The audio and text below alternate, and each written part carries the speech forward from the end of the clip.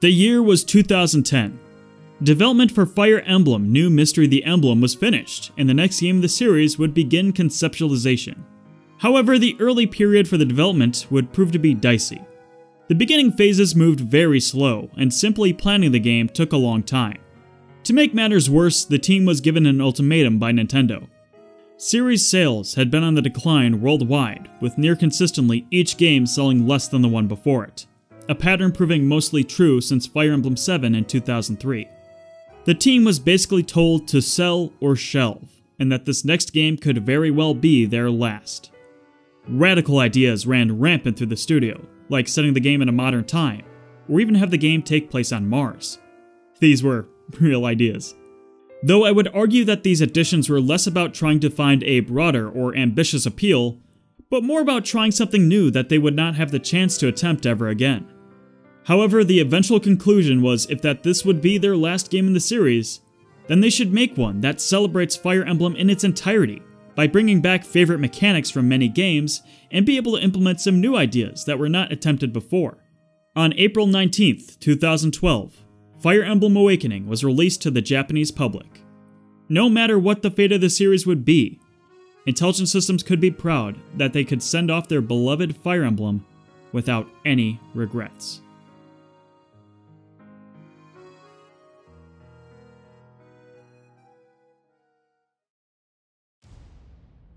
We return to the land that's been a part of Fire Emblem since the beginning, the very same continent that the hero king Marth ruled. 1,000 years before the events of Awakening, a great and evil dragon named Grima was evil and wanted to kill people for evil. But a champion from the Helldom of Elise rose to challenge the dragon. With the blessings of the divine dragon Naga, this champion carried the Dragon Slayer Falchion and the Fire Emblem into battle. Through his efforts, he defeated the fell dragon, and peace was brought back to the world. Naga then blessed the hero with a brand that would be carried by his family throughout the generations. This man would be named in legends as the first Exalt and ruler of Elise. Coming to the current day, our story focuses on two characters.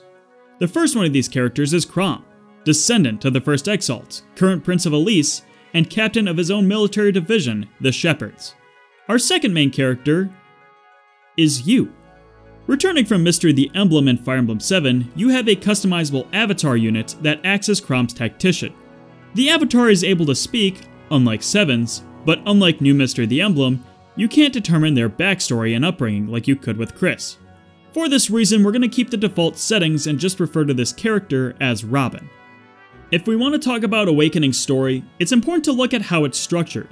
Mystery the Emblem and Genealogy of the Holy War separated their story into two books. Radiant Dawn was split up into 4 parts, with the events of one leading into the next. If we were to apply that same logic to Awakening, what we have is a 3-part narrative. In the first book, demonic creatures called Risen are starting to appear around the world. With their appearance is also a new character going by the name of Marth, warning them that their future will be chaotic, and that Chrom and company should be careful. Tensions with Elise's neighboring country of Pelagia are at a high point, and now with zombies appearing, a lot of fear is now hanging in the air. Chrom deploys the Shepherds to Regna Ferox in hopes of recruiting some allies in case Elise can't deal with everything all at once. Throughout their journey, the Shepherds keep encountering Marth, unsure if he, or more accurately she, is a rival or friend. It turns out that war eventually begins on the continent. The capital city of Alistal eventually falls, and Exalt Emmeryn is captured by Pelagia, with Chrom and Robin needing to lead the charge personally to rescue Emmeryn and end the war. During the second book of the game, the neighboring continent of Valm is under conquest by Emperor Walhart, with the purpose being to unite men to be strong and stand free from gods. Hold on, is this right? The nations of the East, despite their differing ideals, don't want to be conquered, and so Elise, Regna Ferox, and Pelagia must all come together to end Walhart's reign. It is also around this time that Marth reveals herself yet again, mistakenly calling Chrom father. When being questioned about this, she reveals that her real name is Lucina, daughter of Chrom, and that she is from a future where the world was destroyed by Grima. Meeting Tiki not long later explains how Chrom can prevent this as well. With context established for why the Dark God must never return, and clearly establishing that this is a Fire Emblem game, Chrom promises his daughter that he will do whatever it takes to stop the current wars, Grima, and her future from ever coming true. This eventually leads into the third part of the game, where the shepherds do whatever they can to track down the remaining gemstone of the Fire Emblem, in order to perform the awakening rite and strike down the fell dragon should he ever return. Fire Emblem enthusiasts may notice quite a few positive changes right off the bat. Regardless of how you feel about the contents of the story overall, it's pretty easy to say that this is the most well-presented narrative in the series. Fire Emblem moved away from the novelization story tropes that had been present since the beginning. There were significantly less exposition dumps. Character portraits and text boxes presented the cutscenes like always, but this time they were accompanied by character models acting out the scenes. It makes the story feel much more exciting, if only by a small degree. And of course, pre-rendered cutscenes are used for key events. To me, these are still the best looking and acted in the series still. There is also some voice acting to accompany these scenes, but now there is spoken dialogue throughout the entire game. It's sadly not full voice acting though. Whenever characters speak, it's always accompanied by short quips or grunts. I don't mind the voice clips during battle, but in certain story scenes, there are some disparities between the intended motion of the scene and the voice clip used. It's fine if the game doesn't want to have full voice acting, but these half-step quips always felt a little out of place, even if they don't bother me all that much. That's pretty much where the positives end though. Fans of the series often criticize Awakening for having the weakest story in the series by this point. The overall plot is very disconnected, taking place within 3 separate story arcs. And while the events of the next part can't happen without the events of the previous ones, they're only connected by loose plot threads which are pretty easily missable if your attention drifts during the wrong conversations. And while the chapter opening text crawls were gone, this could be seen as a negative in itself. Without that exposition, the places you traveled to just became locations. You didn't get a feel for your surroundings, there was no tension in the air. There were fewer NPCs to clue you in on the politics of the situation. The gameplay story integrations that Fire Emblem had excellently woven in the past were severely lacking in Awakening. The story ends up taking missteps that seem to forego logical explanations and motives. I appreciate that Intelligent Systems wanted to make a callback story with a ton of etymological references to Shadow Dragon, Gaiden, and Genealogy of the Holy War, but the second act of this game feels like a shoehorned idea that doesn't neatly fit with the rest of the narrative. It almost feels like Intelligent Systems had a particular set of story events and progression in mind, but because telling that story was so important to them, they couldn't bring themselves to cut or even rework ideas and characters that didn't work. To demonstrate just how little the writers thought about the setting of this game, allow me to give you a little quiz. What is the name of the main continent that Fire Emblem Awakening takes place on? Is it A. Arcanea, B. Valm, or C. Elise? You may now submit your answers. Okay, seeing some pretty good guesses across the board. Nice. Alright.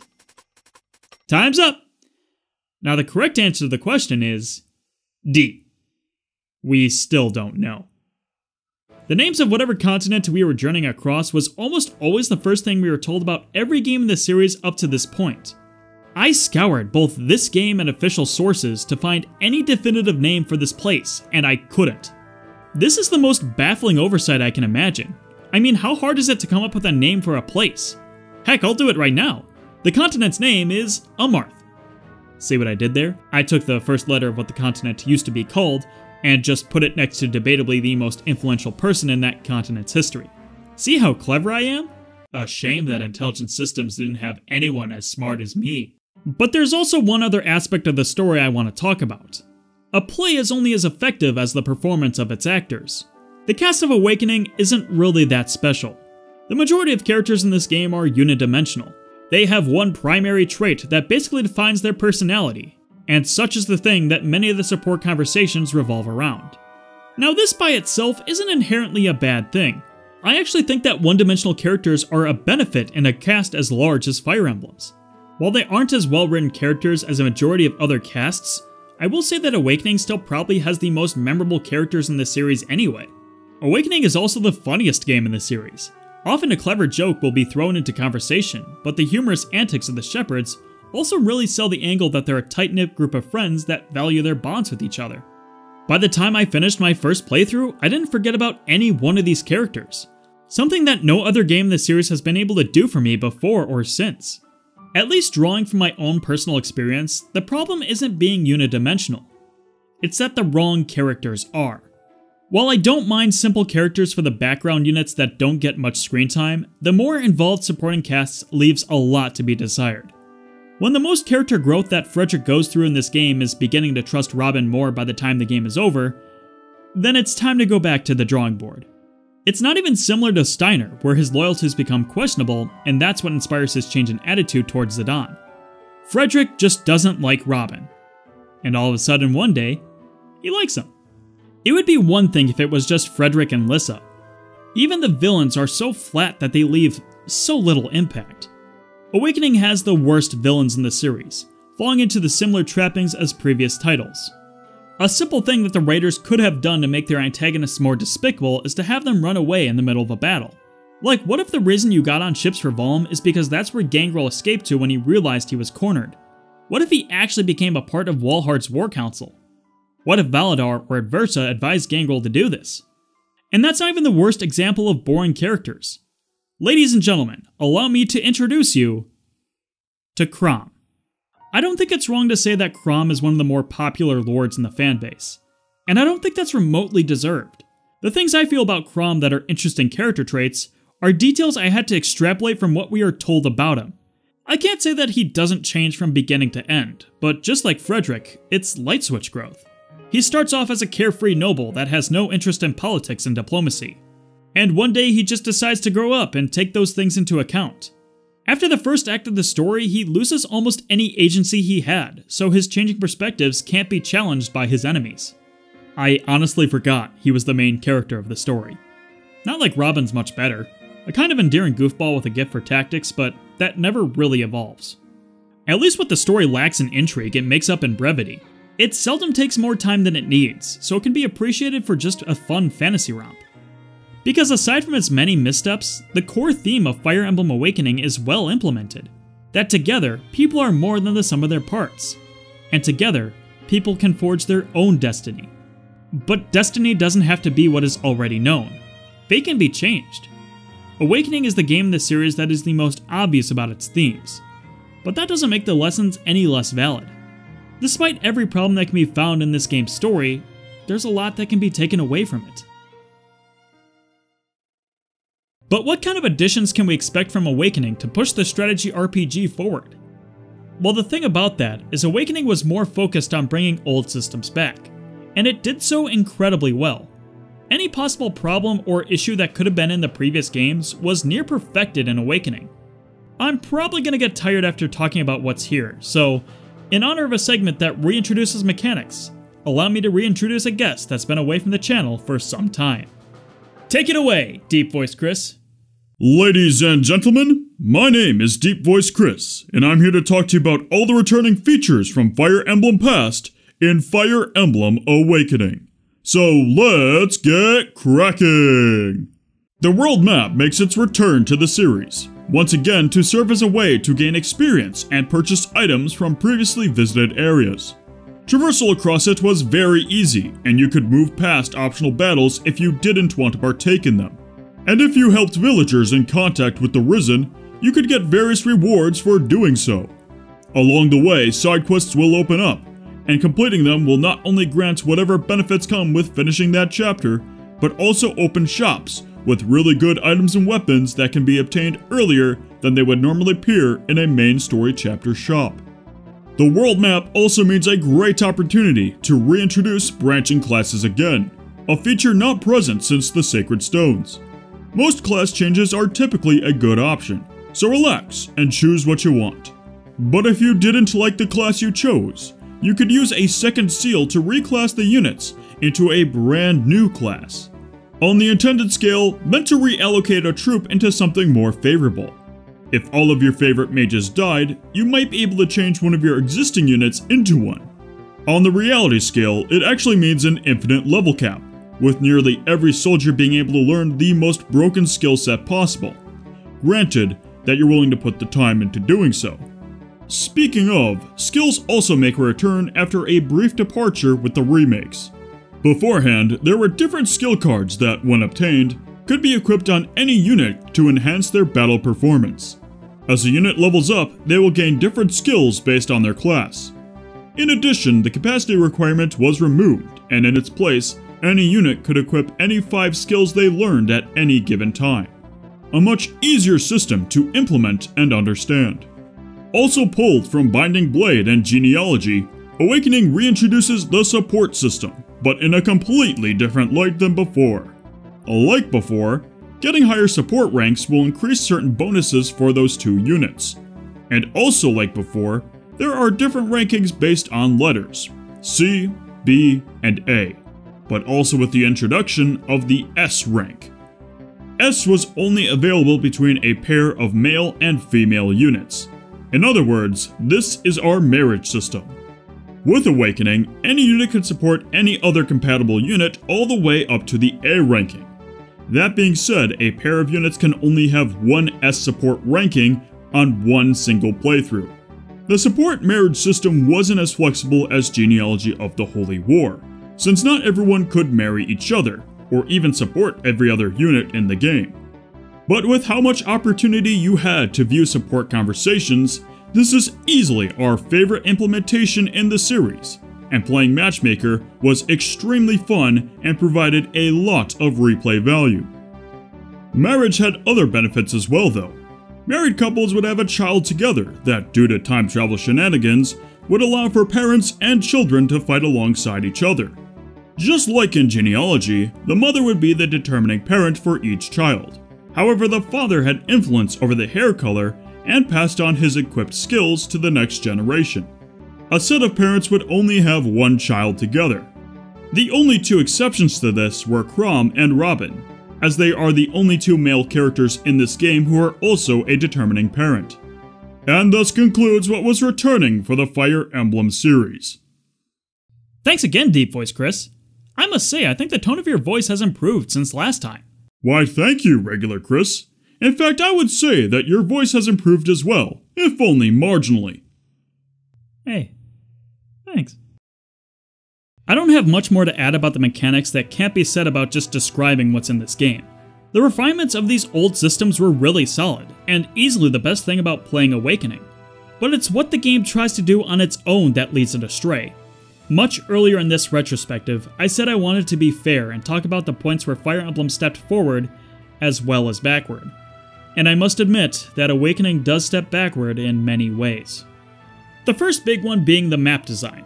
One might say the weakest maps in the series. These are not such baseless claims though. Almost every map in Awakening is small and features a lot of open space. Not quite like Gaiden, but something similar. Because of this, every gameplay section in Awakening is very short. Chapter 3, 6, 14, and 17 are all pretty solid maps, but that being said, there are more stinkers than winners. Look at Chapter 7, it's functionally just a hallway. That's right, a hallway. What wondrous and beauteous level design we are graciously given for the 13th installment of this long-running RPG series that players have been experiencing since the Famicom. Yet I feel it doesn't hinder the experience that Awakening provides. These condensed map layouts were intentional decisions that made it less tedious to grind if you did so choose. Backtracking through maps you already completed for more experience wasn't a tedious process. Whether you think it was a great consideration is up for you to decide. As for me, I think this concession sacrificed engaging map layouts. But none of the maps in this game are obnoxious, so there aren't any parts of this game that I dread playing again.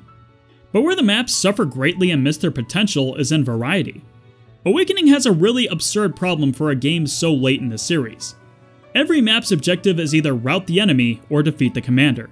Awakening has an equal amount of objective variety as Fire Emblem Gaiden. You know, a game that was 20 years old at this point? And this is really baffling. There are some maps and scenarios where it's perfectly suited to defend a person or seize a throne, or even escape the map. Even if it does nothing to change the maps, it will at least introduce mission variety and change the mindset of the players from chapter to chapter. Hey, the map design isn't all that bad. Awakening has some redeeming qualities to it. This is the first game in the series since Genealogy of the Holy War to not have a Fog of War mission! Whoo! The next big criticism comes with Awakening's staple addition to the gameplay, Pair Up. In Pair Up, the ally goes into battle with the lead member, and will assist with double strikes and defensive blocks, should RNG allow for it. Pair Up is a useful feature, but that's also where the problem lies. Pair Up is too useful. Not only does it completely protect weaker units, it also buffs the paired units and condenses the space you need to take up on the board. And as paired units stick together, their support rank will increase, which, given that they're compatible units, will further buff the pair in battle. You don't even have to combine units together to take full advantage of the system. Putting units adjacent to each other won't buff your teammates, but they'll still attack and defend them. There is no reason not to pair everyone off. On top of that, Pair Up is a feature that only your party has access to. There is not one set of enemy units in Awakening that are combined with each other. So by sheer existence of the way it's implemented, Pair Up breaks Awakening's balance in your favor. But the thing about Awakening is that the culmination of its gameplay could have been something truly amazing. The best chapter in the game is ironically one that not everyone is going to see. Paralog 17, where you recruit Tiki, is so wonderful. Your objective: protect her while she restores her powers. Your opposition: a horde of Wyvern and Griffin riders. But the enemy won't aggro player-controlled units on enemy phase, so it's completely up to the player to clean up as much as possible on their turn. It's the one map in Awakening where pairing everyone up right at the start is actually a terrible strategy, as you need as many people as possible for both building a defensive line and clearing out the waves of enemies. Positioning characters just right so they can still take advantage of their support bonuses is rewarding to properly set up. This chapter proves that Awakening had truly good ideas, but it's every other chapter in the game that shows Team Emblem didn't know how to utilize them in any other instance. This is the main takeaway I had from my time playing this game again. Fire Emblem Awakening is a flawed game that isn't able to accomplish what its predecessors set out to do. I know that a lot of people with a more casual perspective on the series really love this game, and that's understandable. This is still a really well put together game. It's not buggy or unpolished, it looks nice, it plays well, it's still a great game. But this game wasn't successful because it was the only game in the series worthy of salvaging the Fire Emblem name. Honestly, more than anything, Awakening just got lucky. It was released at the right time on a system whose owners were hungering for any new release they could get. If anything, the reason this game is held in such high regard for the series is because it just managed to hit the right notes for many people, including some certain video creators in particular. It's time for me to confess something.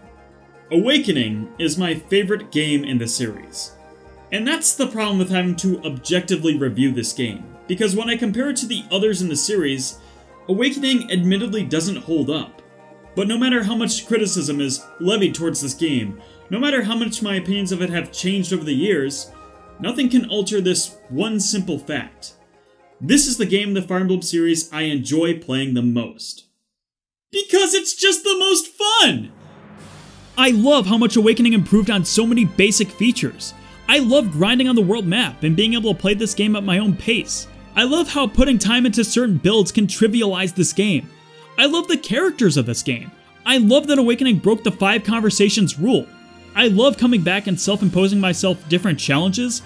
And as I played this game again, a wave of nostalgia came over me. I felt like I was 17 playing this game for the first time. I love Fire Emblem Awakening. It's the game that made me the Fire Emblem fan I am today, and for that reason alone, this is one of my favorite video games of all time. And had this been the finale of Fire Emblem, I would finish this game without any regrets. But that's not where the story ended. When it came time to be released in Japan, it hit its mark. The game sold its nearly 250,000 goal within the first week alone. And when the game eventually came overseas, the success was staggering. It's kind of fitting that a game about changing one's fate also ended up being the game that would change the fate of the series itself. Meaning that it was time to start developing a sequel. And if there's a game in the series that's even more polarizing than Awakening, it's sure to be the next one we're talking about. So join me next time as we see where the waves of fate shall carry us on our journey.